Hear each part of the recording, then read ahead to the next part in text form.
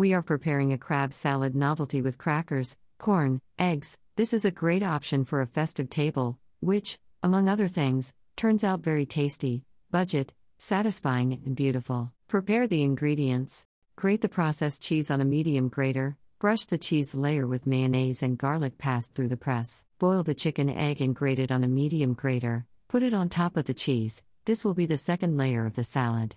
Next, lubricate each layer with a small amount of mayonnaise. Defrost the crab sticks, then cut them into small pieces and put them on top of the eggs. Next, lay out the crackers. You can cook them yourself, with any spices, just dry the bread cubes in a frying pan. The final layer of the salad is corn. That's all, the crab salad novelty with crackers is ready. Bon appétit!